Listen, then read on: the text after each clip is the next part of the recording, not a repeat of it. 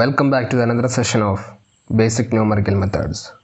In this session, we are going to deal with properties of an arithmetic progression and also nth term of an AP. So first we move to the properties of an AP. ഏതൊക്കെയാണ് arithmetic progression's properties? So first point, if a constant is added to each term of an AP, the resulting sequence is also an AP. ഒരു arithmetic സീക്വൻസിലെ ഓരോ ടേമിനോടും ഒരു നിശ്ചിത constant add ചെയ്യുകയാണെങ്കിൽ ആ resulting sequence ഒരു AP ആണ്, arithmetic progression ആണ്. Second point, if A constant is subtracted from each term of an AP, the resulting sequence is also an AP.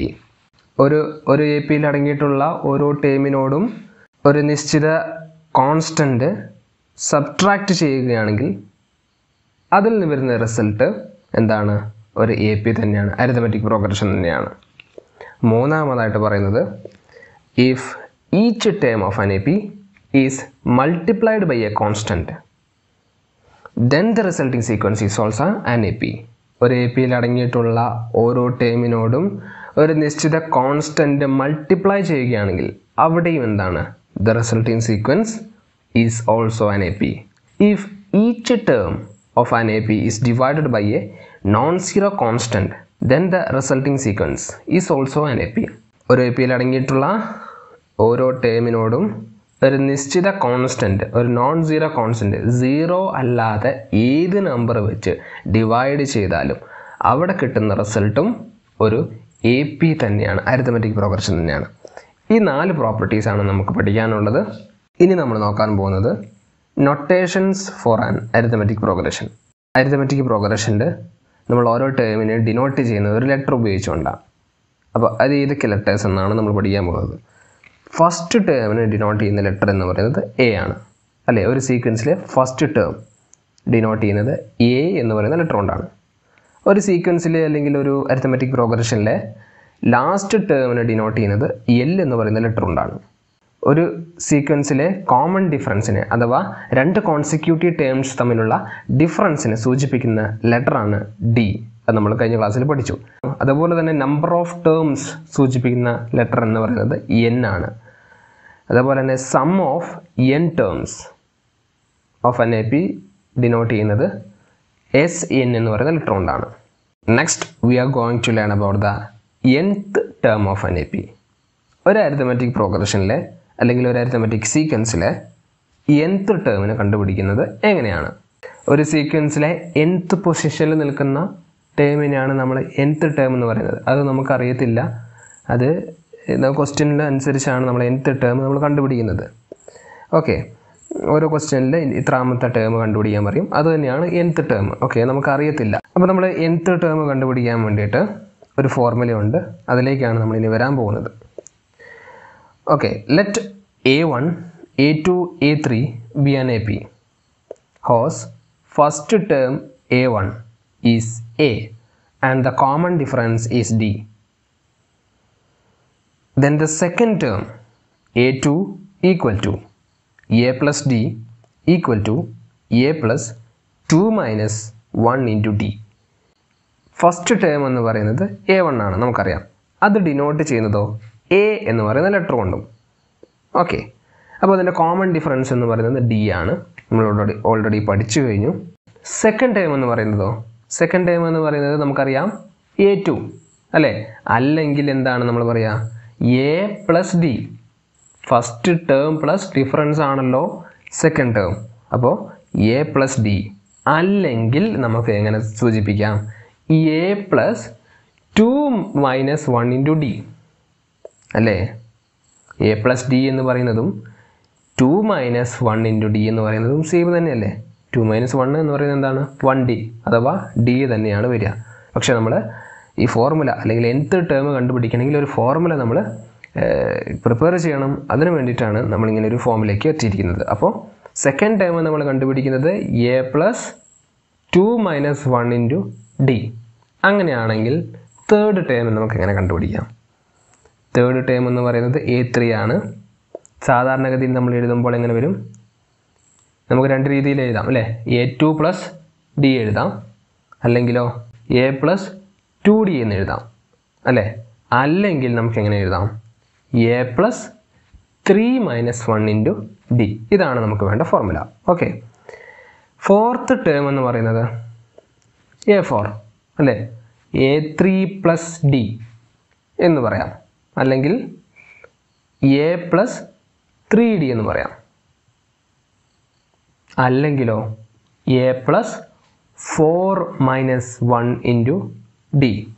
അപ്പോൾ അങ്ങനെ ആകുമ്പോൾ nth ടേം കണ്ടുപിടിക്കുന്നത് എങ്ങനെയായിരിക്കും?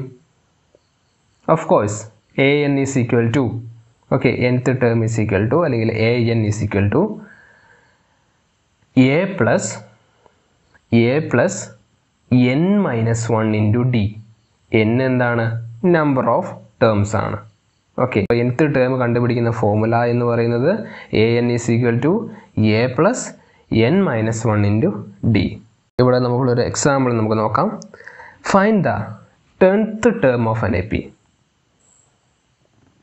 ഓക്കെ, ഇവിടെ സീക്വൻസ് 2, 7, 12 എക്സെട്ര ഡോട്ട്സ് ആണ്. ഓക്കെ, അപ്പോൾ സീക്വൻസ് കണ്ടിന്യൂയിങ് ആണ്. ഇവിടെ ഡിഫറൻസ് നോക്കുക.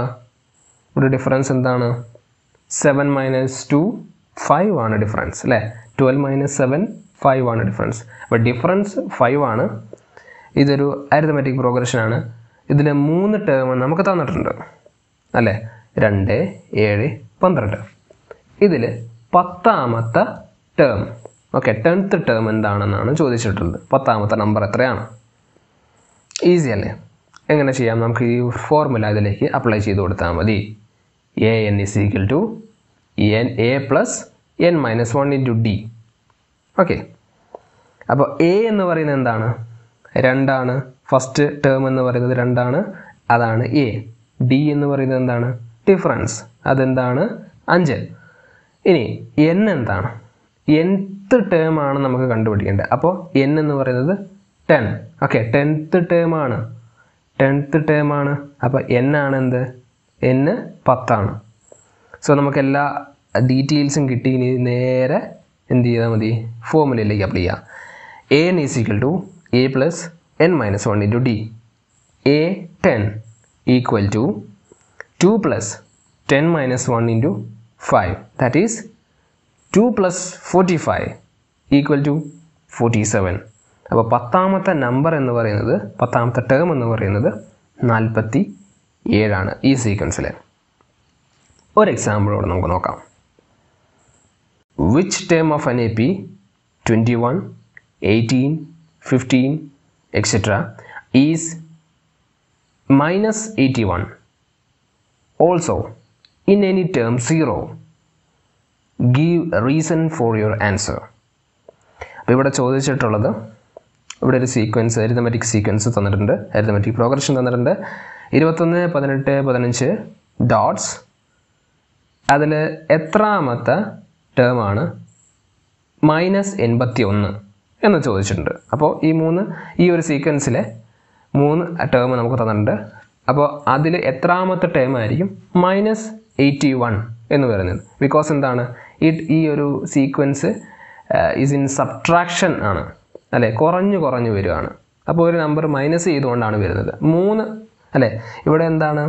ഇവിടെ ഈ സീക്വൻസ് ഒന്ന് പരിശോധിച്ച് കഴിഞ്ഞാൽ 18 - 21 ചെയ്ത് കഴിഞ്ഞാൽ -3 നമുക്ക് കിട്ടും, -3 നമുക്ക് കിട്ടും.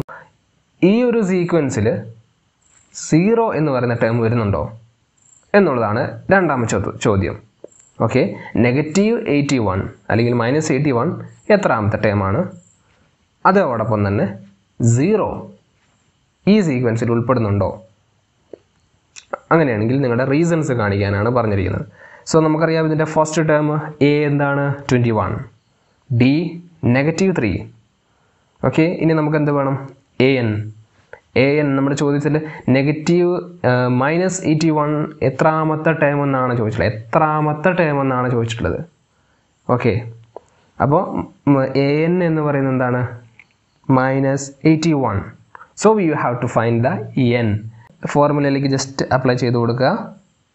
-81 equal to 21 plus n - 1 into -3 equal to minus 81 equal to 24 minus 3n, that is minus 3n equal to minus 105.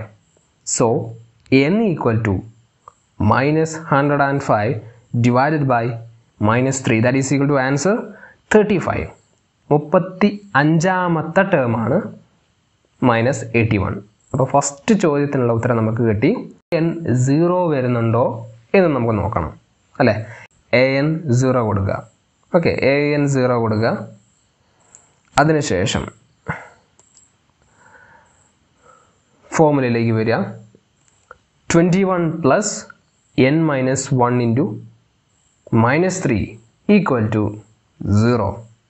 That is 3 n minus 1 equal to 21. n equal to 8. So answer is 8th term is 0. ഈ സീക്വൻസിൽ 8ാമത്തെ term 0 വരുന്നുണ്ട്. അതാണ് നമുക്ക് കിട്ടിയ answer. Okay, thank you.